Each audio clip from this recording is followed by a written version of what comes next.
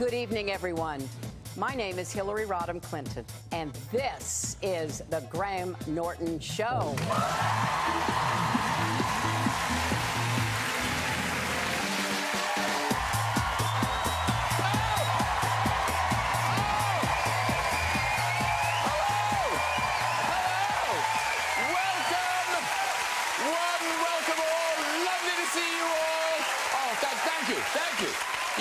Very exciting. Hillary Clinton is here. Whoa. And you know, I mean, Hillary, she doesn't chat to just anybody, does she? No. Oh. Well, you know what I mean. But hey, it's not just Hillary. We've got a packed show for you tonight. Later, we'll be meeting star of Jurassic Park and the new Thor movie, Jeff Goldblum will be here. Yeah. Scottish action hero Gerard Butler will be here. Yeah. Top comedian Jack Whitehall is on the show. And with the music from jazz singer Gregory Porter. But first, she's one of the most famous names in global politics. She's been a first lady, a senator, a secretary of state, and last year she ran as the first female presidential nominee for a major U.S. party. Here to tell us what happened, please welcome Hillary Rodham Clinton.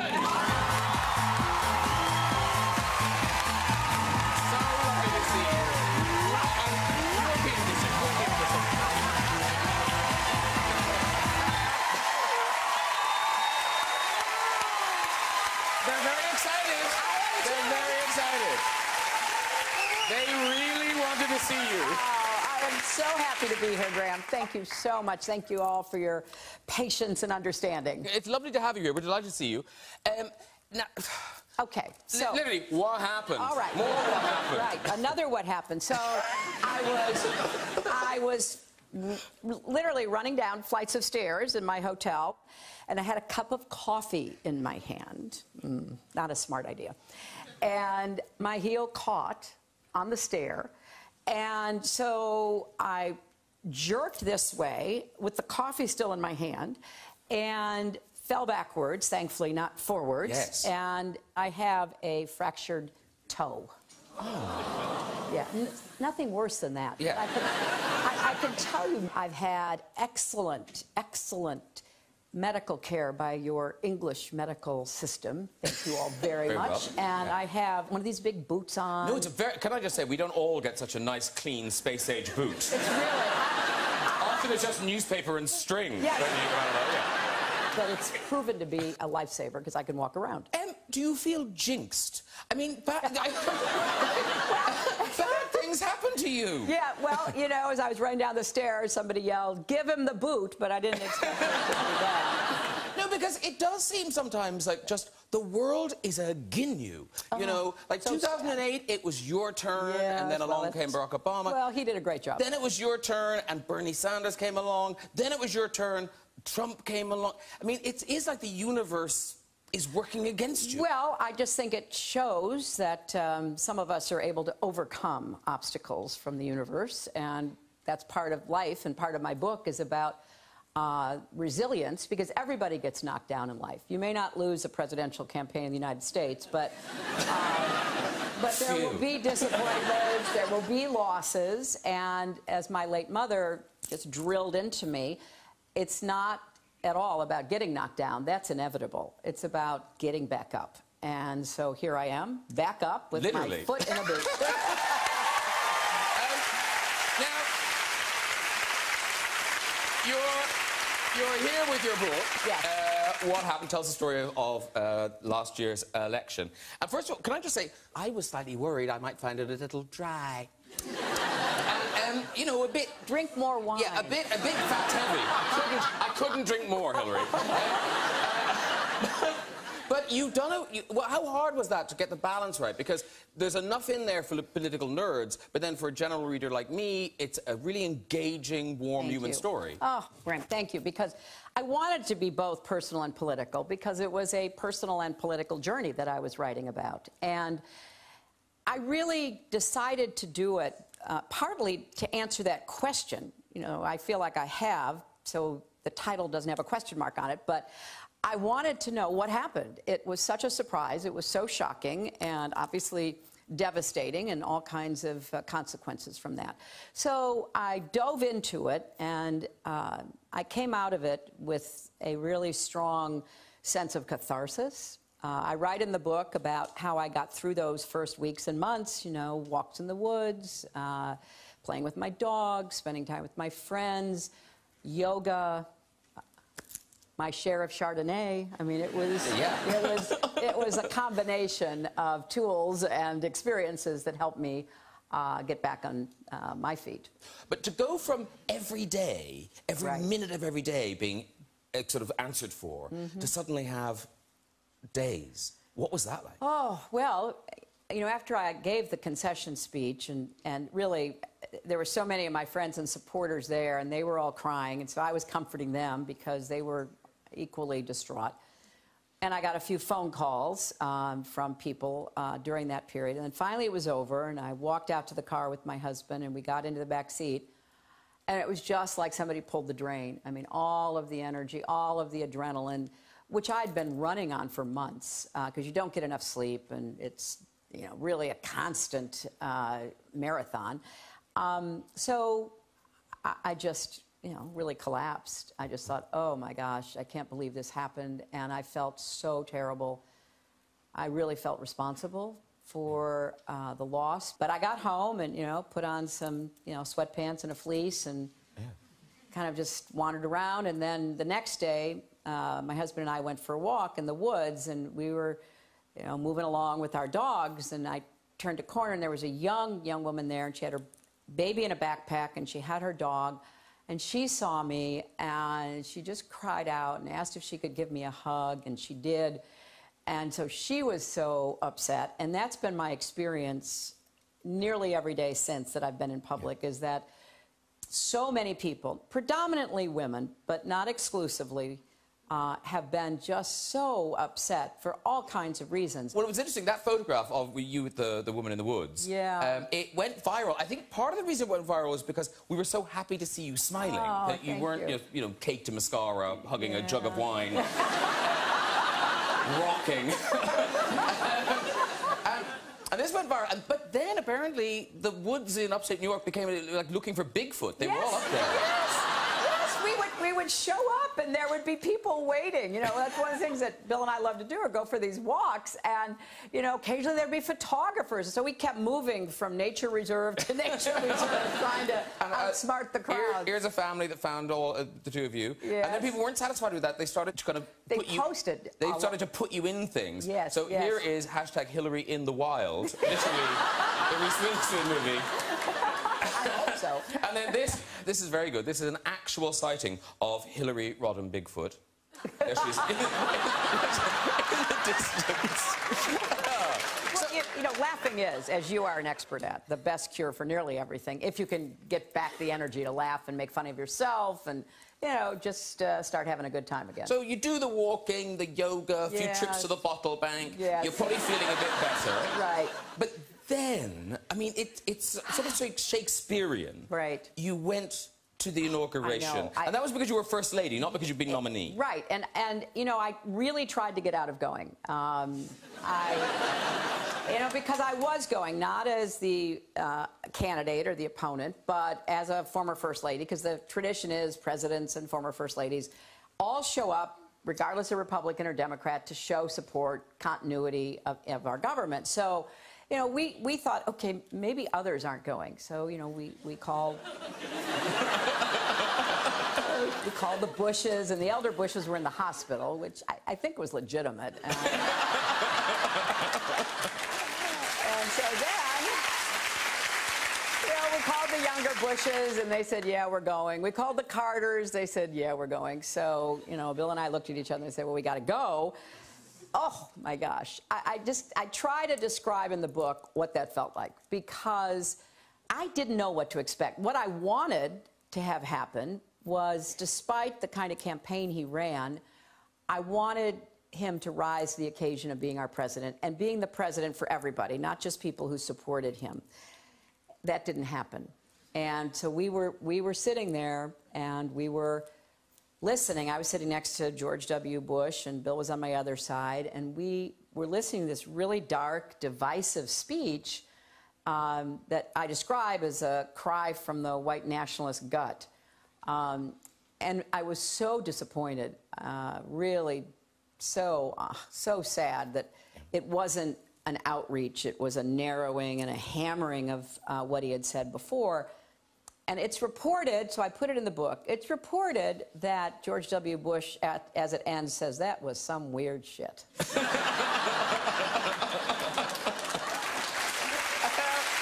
it was. And the book has been a huge success, so that's all good. But I have to say, not everyone has been that thrilled by the publication of the book.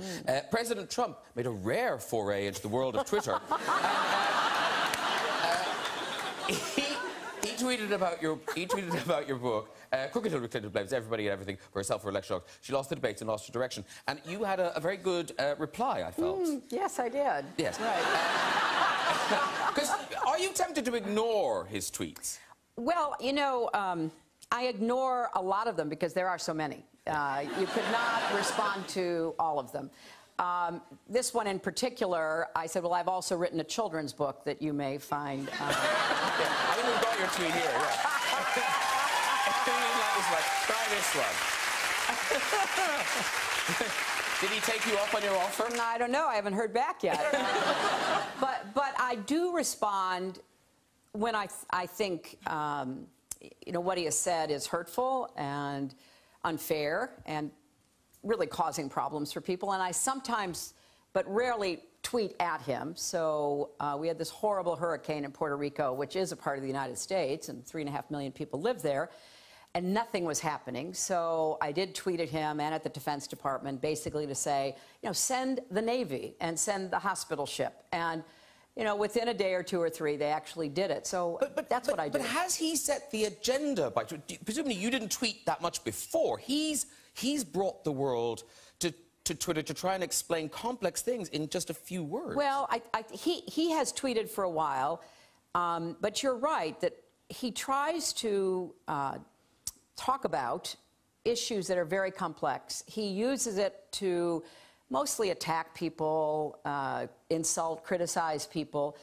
The most dangerous thing he does is conduct diplomacy on Twitter. So he is trading insults with Kim Jong-un, which is like just catnip for Kim Jong-un. He loves that. The idea that he's in a Twitter insult fest with the President of the United States. So he does things that are truly not only upsetting, but kind of inexplicable. And some of it just goes unanswered, and others I answer, and many people do as well. Let's go back into the campaign, because one of the bits I really enjoyed was talking about the debates. Because normally you prep for a debate because it's going to be to and fro with arguments. But he was playing just a different game. That's right. Here's what I say in the book, because I think it's really important. If you follow politics and you're interested, watch like a debate or a presentation or a rally with the sound off. And so if you watch with the sound off, you didn't pay attention to what he was saying, because much of it was untrue and really just silly. He was very dominant, very big, filling the stage, gesturing and facial expressions. If you didn't know what he was saying, you would think, wow, boy, he's out there really giving it to her. So you really have to understand both what you're trying to say and accomplish and how to match that. Now, the second debate was the one I really highlight in the book. Yes, because the looming one. He loomed over me. Yes, there he is. And it was all designed to get into my head. Did you know he was there? Yes, of course I did. I mean, I think any woman would know that somebody was looming over her like that. So I knew it, and I was debating in my head, and I kind of share this with the readers. Look, I practice not getting flustered, not getting thrown off, being calm and composed, which I think a president should be, not impulsive and not trying to dominate every encounter. But maybe I should have turned around and said, you're not going to intimidate me like you try to intimidate women. Back off, you creep. Maybe I should have said that.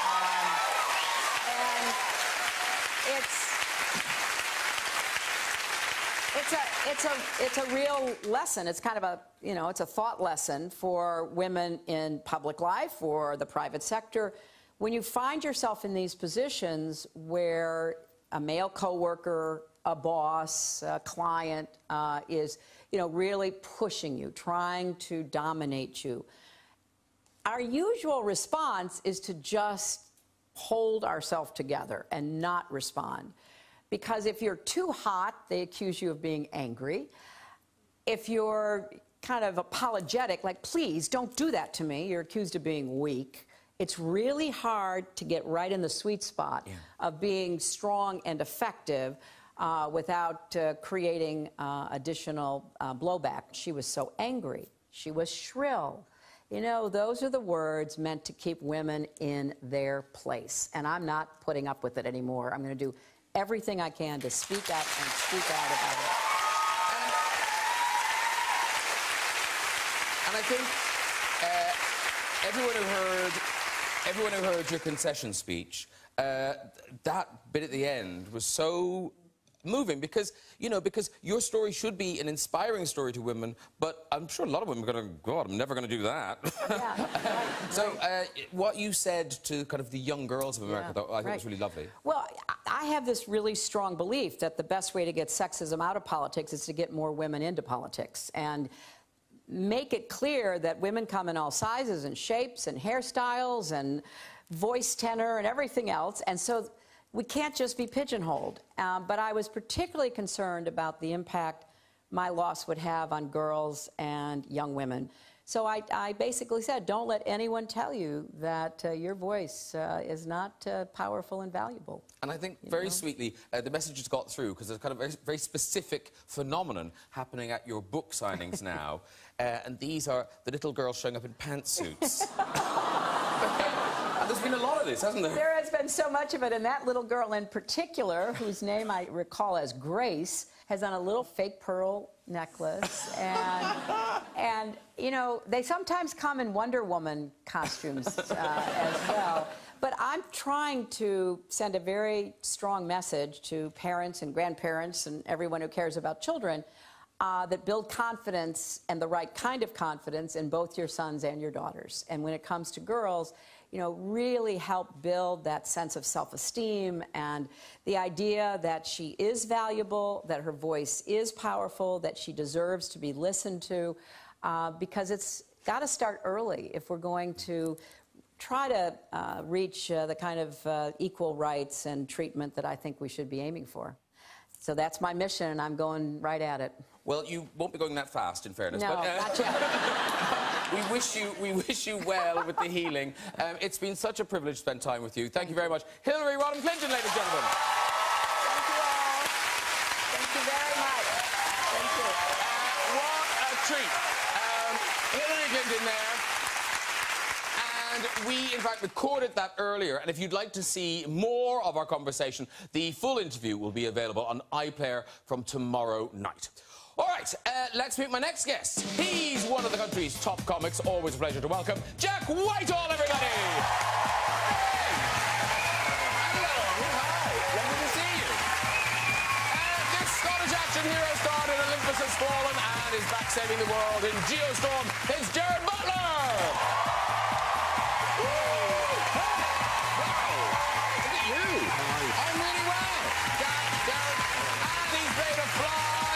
Dinosaurs and even saved the planet from aliens. Now he faces off against Thor himself. Please welcome the great Jeff Goldblum.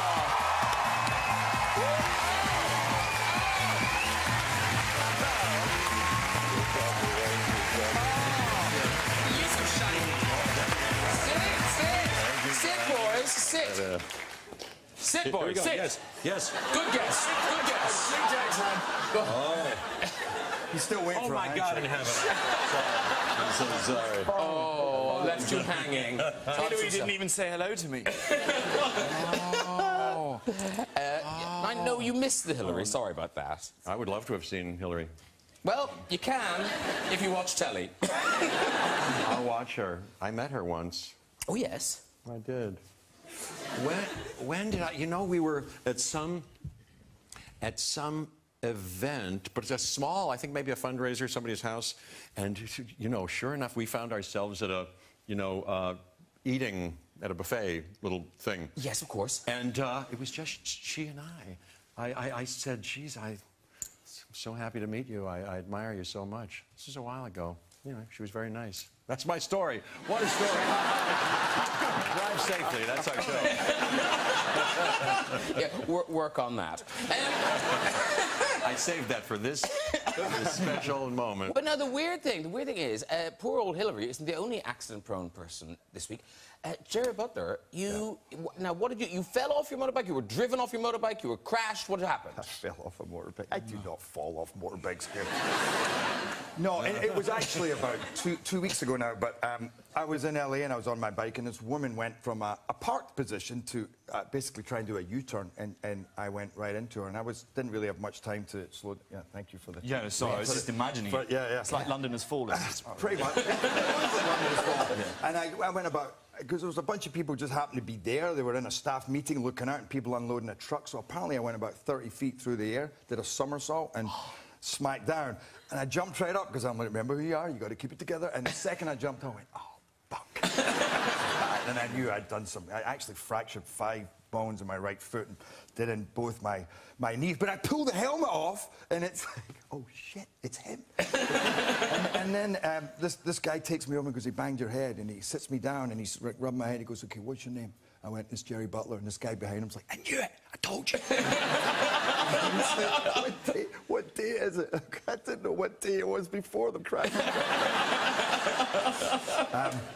But anyway, it's been a bit of an inopportune time because I've been filming a bunch and on this press tour, so like going from crutches on to talk shows and. Like, but you look incredibly well for a man who fell off a motorbike. I'm an animal. That's right. Yes, it's an animal.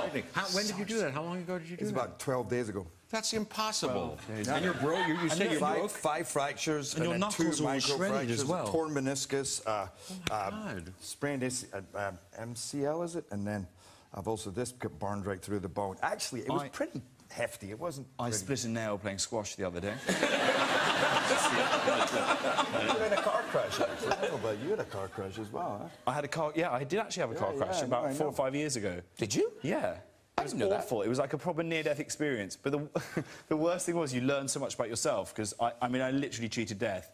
And I remember that my DVD was out that week and I thought, if I had died, I would have shifted so many more copies of that. Oh, dear. Jeff Goldblum, you were here to tell us about the latest Thor movie, Thor Ragnarok. Ragnarok. Yeah. I lost confidence then. I know. I thought I knew how to say it, but Thor Ragnarok. Ragnarok, yeah. It's out next Tuesday, 24th of October. Yeah. Now, I've seen it. It's great. You haven't. You can probably guess. Jeff isn't Thor, so who are you? I'm the Grand Master. That's the name of my character. I don't know if you've read the comic books, you know, over the last couple of decades. He's been in the comic books. He was came about shortly after the Big Bang, 4 billion, you know, some years ago, along with his brother, played by Benicio del Toro, in another movie, The Collector. Did you see another movie with Benicio? That's my brother, and you know, I'm immortal. This character. And I have all superpowers that you've ever imagined anybody to have. But now I run this planet called Sakaar. It's a very fun planet. And I just like to play games and pit people against each other for combat and stuff like that. Yeah. I'm in. It sounds like he's making it up, but that is in the movie. That is actually what happens. Didn't you like that movie? No, yeah, I got a big kick out of it. And Taika Waititi, the great director, he's all over that. If you know him, he's a comic treasure. Yeah, because we had Sam Neill on talking about The Hunt for the Wilder People. He did that, and boy, and What We Do in the Shadows. Did you see that? Yeah, people love that film. Improvised funny vampire movie, and the cast. You know the cast: Sir Anthony Hopkins and Chris Hemsworth, of course, is Thor. Tom Hiddleston is brilliant. And we improvised a lot of it. And it feels like an experimental thing. They build into it an extra shooting period after, so they see it, and then they rewrite it, and they put it together. It's done for an actorly, beautiful, creative experience. Well, let's see a clip. This is you. Essentially, you've captured Thor, and you're trying to figure out what to do with him. That's correct. Yeah. Any contender who defeats my champion, their freedom they shall win. Fine, then point me in the direction of whoever's ass I have to kick. That's what I call contender. Direction would be this way, Lord. Ah! Loki! Thank you very much. Of course, Chris, the great Chris Hemsworth, not only athletic and but comically very gifted, a very wonderful actor, and Tom Hiddleston. You know, he did Hamlet here recently. Yes, he did. Did you see it? Of course not. He's fantastic. He does impressions. Oh, I saw him do an impression. Oh, he with did. Robert De Niro. Yes. So. Yes. Oh, it's great. I YouTube you all the time. What a night. That night back then? No, it's fun. The impression of Robert De Niro to Robert De Niro? Yes, he did. Yeah. Yeah. Was it scandalous or touchy or? It was an odd thing to do, I felt, personally. Oh, really? But if you enjoyed it, that's good. No, it was a very good impression. I didn't do my Gerard Butler to Gerard Butler. Not yet. Not yet. The night is young. When do you finish that tea? Now, This is actually wine, and because I knew the other guys are getting water, so I maybe just put the wine in a teacup so no one knows. But I said like a mug. I didn't mean like a teacup and saucer. It's just wine. Look, it's all just wine. Oh, now I've said it. I was like, that's pretty together of you. Oh, yeah, I should have said herbal tea, and I could have got away with it. Yes. It is. It's mint tea. no. But I think that makes it look like you've got a problem if you're drinking white wine out of a teacup. Like, no one must know. Yeah, but normally when you go on chat shows, the host doesn't drink, and so I forget, and then you come on here and you're like,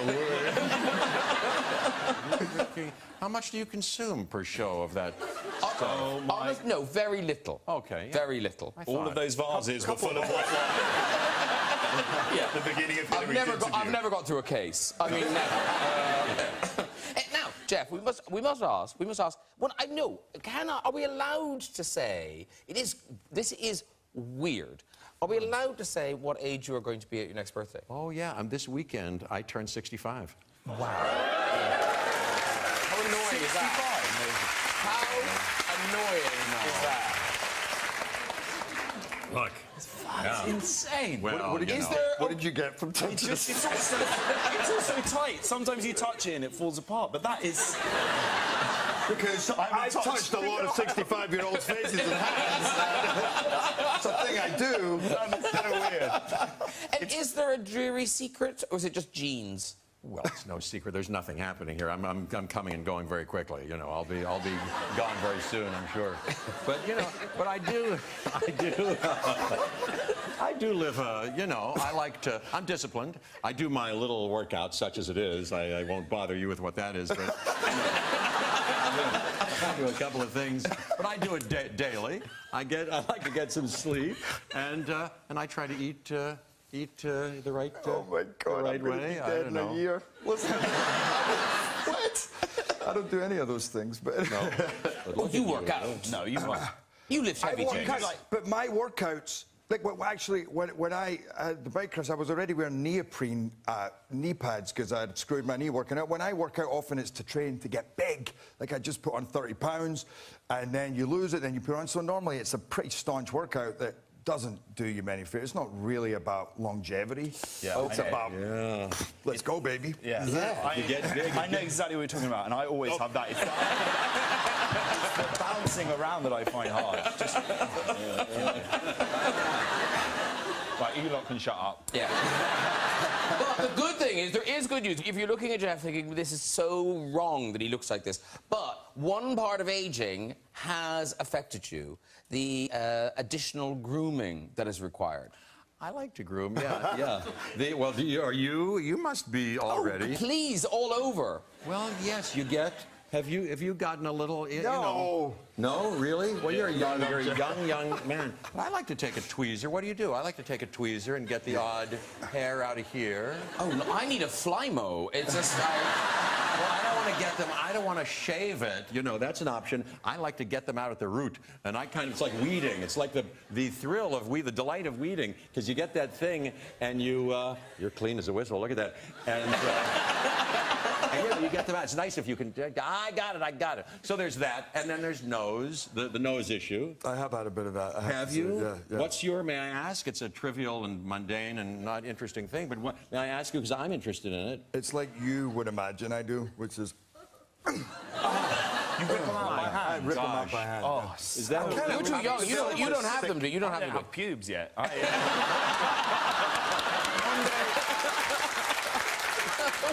But you don't pluck them out. You have quite an odd technique, I think. No, I don't pluck them out. Nobody plucks them. You're not serious about that. I You don't am pull them out. serious You about that. actually pull them That's out? horrible. That's not the What's right that? idea. I mean, I guess He does it when he's on his bike. And it's personal. No, I had for a second, I had somebody given me, because you can buy one of those. Zzz, Yeah, I've got one of those. You do? Yeah. And you know those things? Well, it's kind of a rotary thing, and you go zzz, and you go like, I don't trust it. And I'm much better with a pair of scissors. I take a nice pair of scissors. Well, not to get too detailed, but here, I take my razor. I take my Gillette #2. This part right here, I razor that very carefully, because you can get it very close. And then there's something going on here and all around there, and I get a scissor, and there I am, and I know just what to do. And this happens now about once a week, I'd say. Once a week? Yes, I guess I'm living. You know, things are happening. Well, it looks good on you. It looks good on you. I did it recently, so it's quite good, isn't it? Yeah, no, it's beautiful. Beautiful. Jeff Goldblum, beautiful man. Now, let's talk about Gerard Butler's new film. Ladies and gentlemen, you're all safe. Gerard is back, protecting us from, this time, the weather. Geostorm opens tonight. And this, I mean, it couldn't be more timely, this film, since the weather is, you know, it's quite inclement at the moment. Ophelia's just been. Who's at the moment? Is it Bob? Brian. Storm Brian, Hurricane Ophelia. My brother's called Brian. He's just a straight pain in the ass. But it is incredibly timely, this movie. Well, that was the purpose of the movie. Was it Dean Devlin's daughter one day said to him, "Dad, can't we build a machine that'll stop global warming?" Which gave them this idea of what if you did build something, and of course at the beginning of the movie, it's this kind of montage of a quick-time version of what global warming really brought humanity, and it's kind of a goosebump moment seeing this all happen, because it's not so far away from where we really are. But of course, in the movie then, I play a scientist who builds this space station, a system of satellites that can control the environment, and that's where the fun begins, though, because when that thing malfunctions, you realize if this was to go wrong, then we're all up, you know, basically we're in a lot of trouble. Yeah. But Gerard's there. You're over there. You've got a sexy, action-filled scientist. Scientist. I love scientists. I love... Well, you played loads of scientists. Yeah, I have, here and there. You should have been playing this role, actually. They're like, you know... No. Scientist, but like you do a bit of kicking ass as well. There's a little bit of kick-ass in there. A PhD in kicking ass. Yeah. Yes. Yeah, just because you're smart, it doesn't mean you're not cool and virile. And Dean Devlin, you say? Yeah, you worked with the Dean. hell you say? Yeah, I love that man. What a delightful man he is. And speaking of his daughters, he's got a lovely family. No, I've worked with him. He's a great, great man. Was he Independence Day? Independence Day, Yeah, he was Independence Day. Yeah. Well, this one's called Geostorm. Here's a taste of what to expect. It's epic. Someone has turned the system into a weapon. They're trying to change the map of the world.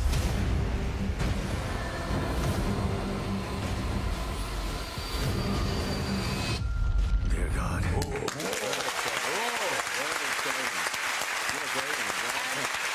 Now,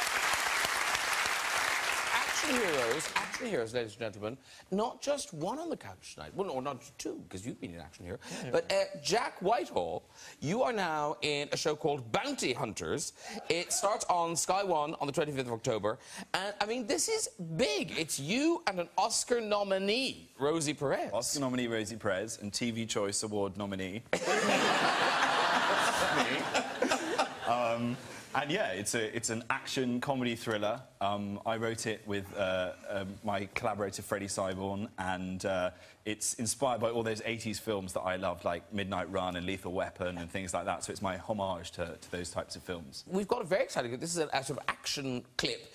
So tell us about the... Before we see the clip, having seen the other two clips, you're going to watch this and you're going to see that we had a slightly smaller budget. So oh, excuses. This is a car chase. It's a car chase, but in a G-Wiz electric car. Because that's all we can afford. Let's take a look. Brilliant. Excuse me. Sorry. Sorry. Can you go faster? It doesn't go any faster. Go. We're not going to fit.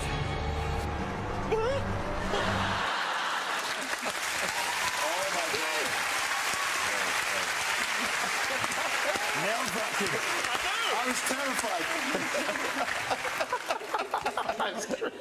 Ow. That's a lot of force. Yeah. That's very funny. That is funny, but you had more than one of the... What is that? A G-Wiz, is it called? The G-Wiz? We had to have two, because it only had enough battery to drive for 15 minutes. So we kept having to swap in the cars. And it genuinely does 40 miles per hour. But I want to be an action star. Like, that is, like... I loved action films when I would love to... Like, I love London Has Fallen, Olympus Has Fallen, and I'd love to do one of them. You're doing another one? You're in. We're about to make another one. It's Angels. Yeah, but you have to drive at more than 3 miles an hour. I rate, like, post-Brexit disaster film. No. It's called The Pound Has Fallen. Me and Gerard...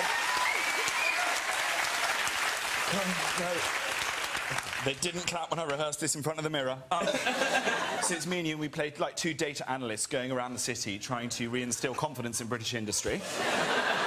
One of us is the kind of nerdy, bookish former accountant. That's you. Me. Yep. Yeah. And then I'm the kind of kick down doors, ask questions later, tough cop. Yeah. With a slightly dodgy Scottish accent. That's me. And then you just go around and that would be me too. Good pitch. But yeah, that's how films get made. Yeah. Either that or 301. Just 300, but I'm there to lighten the mood. You heard it here first, ladies and gentlemen. It's happening. But now, Jack Whitehall hasn't given up stand-up. You've got a new stand-up special on Netflix. It starts streaming from next Tuesday. That sounds like an illness. It starts streaming next Tuesday. Like, yeah. It'll never stop streaming. As it stops streaming, no. It's still streaming. Still streaming. But no, it's called At Large, and it's At Large because this is... You know, because you kind of think stand-up shows, no matter how... You know, it's just a man on a microphone. But this is... You've got big production values. Yeah, I like putting on a show. I like bells and whistles. They say you can't glitter a turd. I prove them wrong. It has a big musical number at the end. I try to... I spoke about on this show how I auditioned for... Well, I didn't audition. I was in Frozen and then got cut. Yeah. And, yeah, it really hurts. Let it go. I won't. So in this show, I put some of those wrongs right, and the end of the show is me trying to recreate a one-man version of Frozen on the stage. That sounds good. Yeah. Yeah. So stick around to the end. and because, you know, you're a very successful stand-up and you're working at a certain level, you think every gig will work, but you still have more difficult gigs. Where was the Charles and Camilla one? Was that at Buckingham Palace? It was at Kensington Palace, and it was this weird gig that they do once a year for all the staff of Kensington Palace. And I know some other people that have done this show, and they have a magician one year, a musician, a comedian.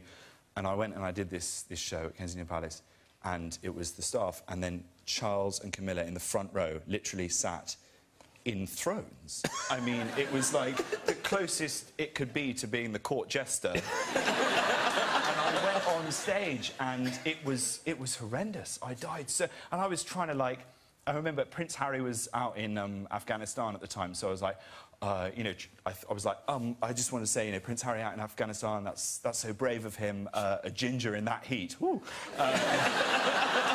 I'm glad you laughed, because on the night, that went down like a dead corgi.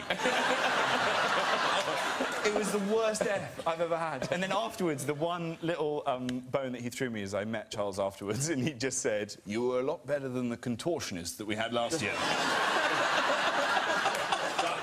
And then, amazing to think of the year before where Charles and Camilla were sat there in their thrones as a guy climbed through a tennis racket.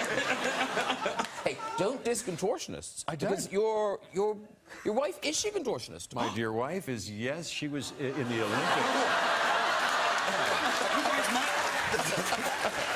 About my wife? You're excited about my wife? No, that's the cool. It's... Yeah, she's a contortionist. She was. Anybody want a lozenge? Yeah. I'm good. Yeah, thank you. She was in the Olympics. You're not getting one after the contortionist thing. She was a rhythmic gymnast, and she was in the Olympics in Sydney in 2000 for Canada.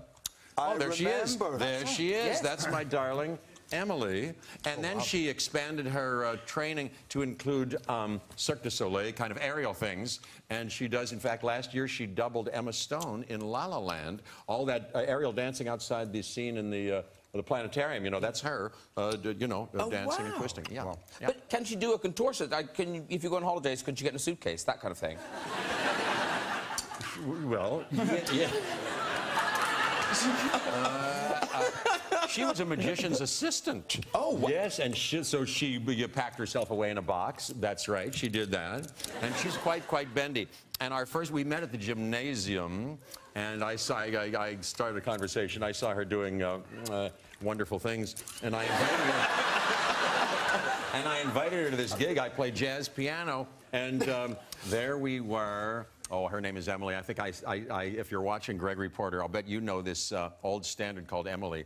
I sang to her, "Emily, Emily, as the murmuring sound of May." And I said, "Hey, Emily, you want to come up and do contortion on our piano?" We had a grand piano. She said, "Yeah." She came up.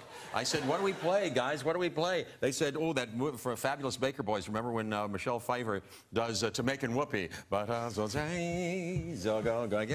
And she got up and she did this amazing routine. That was the 2 days after we met.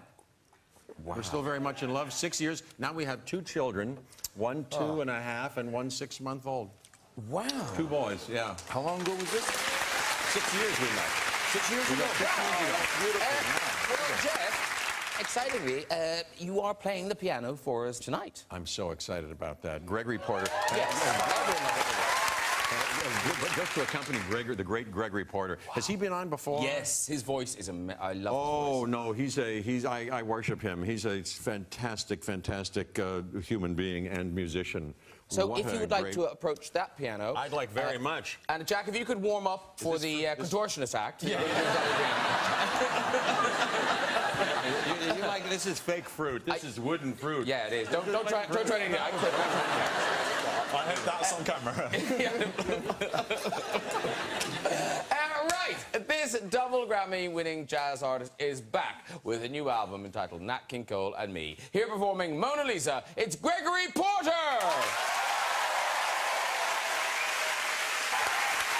Great job, Jeff. Well done, you. That was beautiful. Gregory Porter!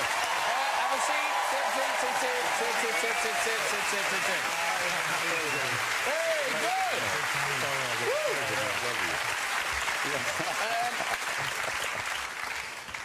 You made the right decision. That was the collaboration to have, because I know we spoke about me and Hillary Clinton doing Gangnam Style. That was the one.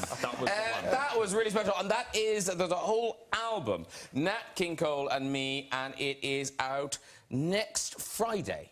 Yes. Yeah. Yeah. There's a lot of this album, I noticed. Look, it's proper. Yeah. Yeah. Yeah. Is it a 2 album? Yeah. This is the first time I'm seeing that, so okay. There's 2 records in there, I think. Yeah. Yep. Yeah. And yep, you got the 2. Yeah. No, normally this is fake, but that is real. That is real. Yeah. You look like you want it, Jeff. I can't take the only copy, but I would cherish that. He already gave me backstage a CD. Yeah, but I'll give you that's yours. Well, my gosh, Emily got me a record player. I could play it on the record player. That's the way I first heard Nat's music. So for me, on the record player is how it should be heard. No, because I mean it's interesting because everybody loves Nat King Cole's voice, but this is a very personal thing. That when you were a kid, he was really important to you. Yeah, I have to have a personal connection to the music in order to get into it. So yeah, Nat, my mother said I recorded a little song on a tape recorder at about 6 and played it for my mother when she came home from work. She said, "Boy, you sound like Nat King Cole." And I didn't know what that was, what condition that was. And, and so, but I did, I found out it was a singer and then went into her records and put on that music, and that warm, rich sound was coming to me, these beautiful lyrics: pick yourself up, dust yourself off, start all over again, smile though your heart is aching. The greatest thing you'll ever learn is just to love and be loved in return. That's lessons to live by, life lessons, fatherly advice.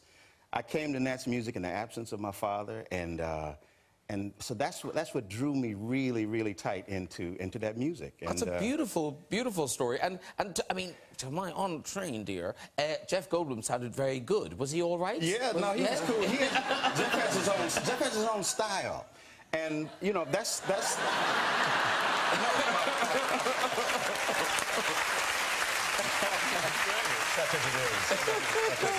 Listen, when you look at this hat, I have my own style. Yes, you do. That's almost a requirement of jazz, and so that was beautifully played. That was Jeff Goldblum's style, This is my second time meeting Jeff. Can we change subject? We met in the airport, and Jeff is a gregarious guy, he kind of bum rushes me, like boom, and kind of like gets this close, and was like, yeah, he was like, Gregory, be good, yes. Oh, the lyrics, the intimacy, the way that you make people feel, the conversations that you're having with your heart, with the emotions, it's extraordinary. I think I want to work with you.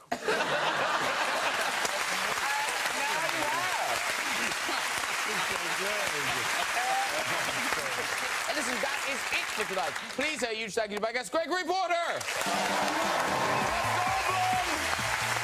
Jeff Goldblum, Jack Whitehall, Gerard Butler, and of course, Hillary Rodham Clinton. Join me next week with music icon Morrissey, top model Cara Delevingne, actress Claire Foy, comic genius Adam Sandler, and double Oscar winner Emma Thompson. I'll see you then. Good night, everybody.